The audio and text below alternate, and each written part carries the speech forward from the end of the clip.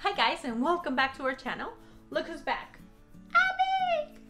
Are we so excited that she's back? I'm not gonna make a lot of exciting noises because she's gonna want to jump in my chair and we don't want that right now. I love you.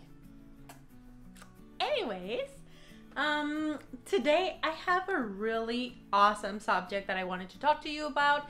I'm super excited right now because I just had an interview for a podcast that I'm finally getting out there and daring to do what I want to do and to be myself and embracing my gift and sharing it with you guys. So I'm so excited to start seeing the rewards and seeing the progress, and I'll let you guys know about it at a later time when it comes out.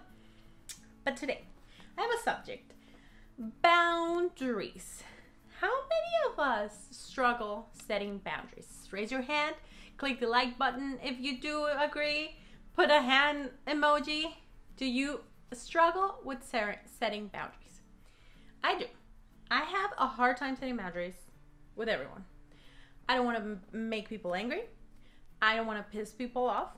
And I don't want to come off as too difficult, which leads to me getting stepped all over most of the time.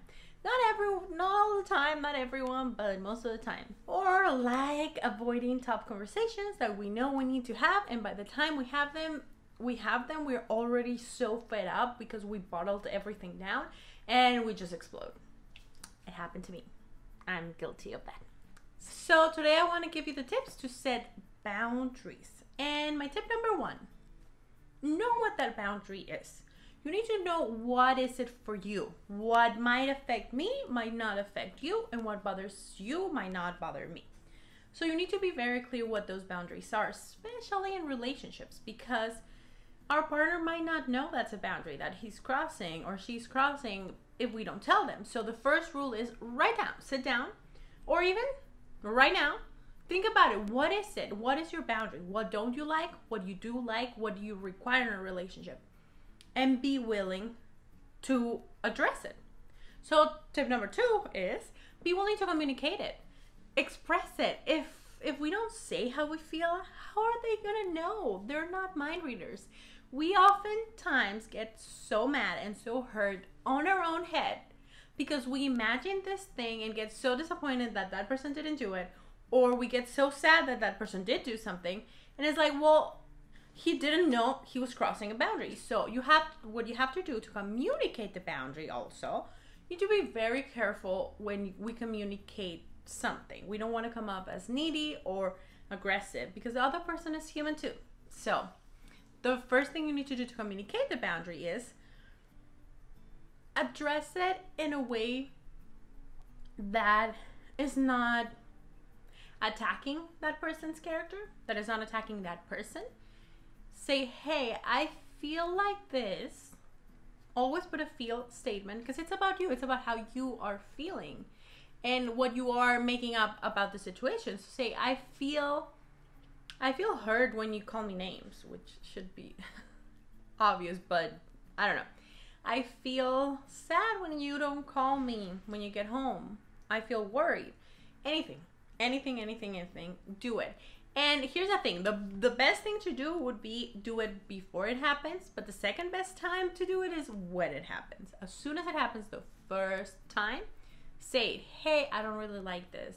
Can you please stop? It makes me feel like this. Okay, if that person loves you, they will accept your boundary. They will respect your boundary. So communicate it. And tip number 3, once you communicated the boundary, if it happens one time, you say the boundary, hey, I don't like this, stop it. If it happens a second time, say, hey, I already told you and I don't really like this. If it keeps happening, this is a consequence. There has to be a consequence. There has to be a consequence, because if you just put the boundary and say, I don't like this, they keep doing it. Hey, I don't like this. They keep doing it. Nothing happens. They will keep stepping all over you because you don't do anything. You don't actually take the action, and you're not willing to put the consequence in place. So be willing to be willing to walk away. Be willing to implement that consequence. Be willing to do it. Because if you're bluffing, you can tell. I can tell you all the time, like, I'm gonna leave.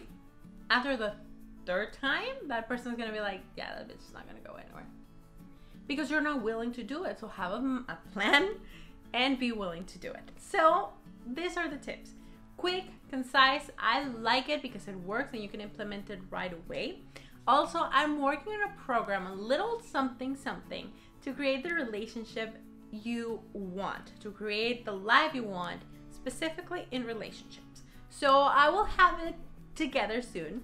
And I hope you liked it. I hope you like these videos. I want to give you more content and more value for watching me. So keep on watching if you like relationships. I want to know more about you. What do you like to hear about? Do you like to hear my tips about relationships? Do you like to hear my tips about your career? About your dreams? About manifesting? What is it that you want to hear more about? Give it a thumbs up if you like this video. Leave a comment so I know you're watching. And consider subscribing to my channel if you like this type of videos, because I want you to be able to get notified whenever I put up a new video. I put videos every Tuesdays and Saturdays. And I hope you like it. I hope you have a good week. I hope you have a good life and a good relationship. And I will see you on my next video.